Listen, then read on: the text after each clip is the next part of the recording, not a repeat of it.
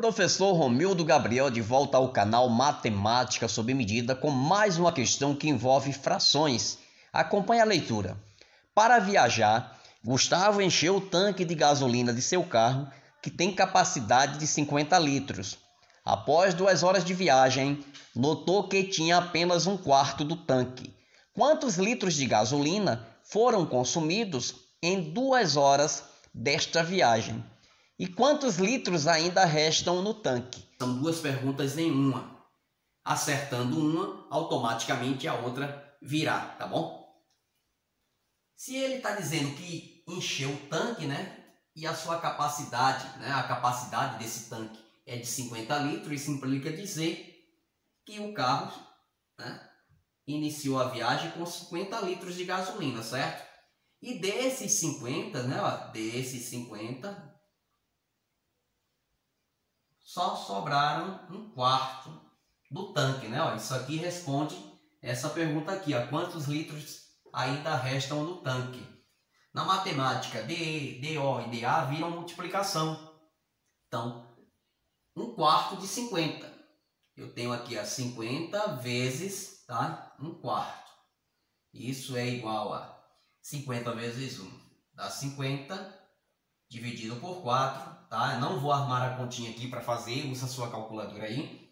Quando você dividir 50 por 4, você vai achar 12,5, ou seja, 12 litros e meios, né? Ainda restaram no tanque após 2 horas de viagem.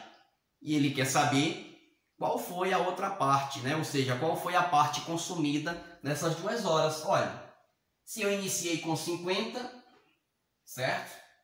E depois eu fiquei só com 12,5, basta fazer uma subtração aqui, não é isso? De 50 você tira os 12,5, tá? E você vai ficar com quanto? Com 5, aqui dá 7 e aqui dá 3. 37 litros e meio foi o total de litros de gasolina que foram consumidos em 2 horas de viagem, né? Após 2 horas de viagem, tá bom? Sobrando ainda no tanque 12 litros de gasolina e meio.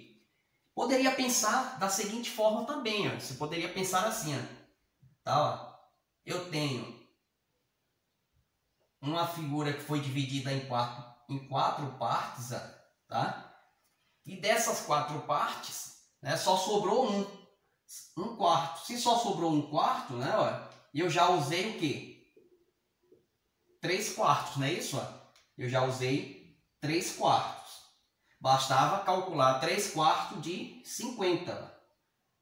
Certo? Quando você calculasse 3 quartos de 50, você iria achar já os 37 litros e meio. 3 vezes 50 vai dar 150, não é isso?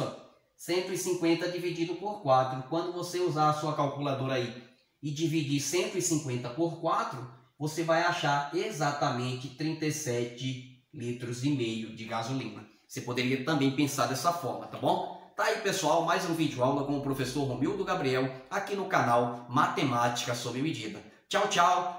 Se inscreve no nosso canal, compartilhe o nosso vídeo, tá bom?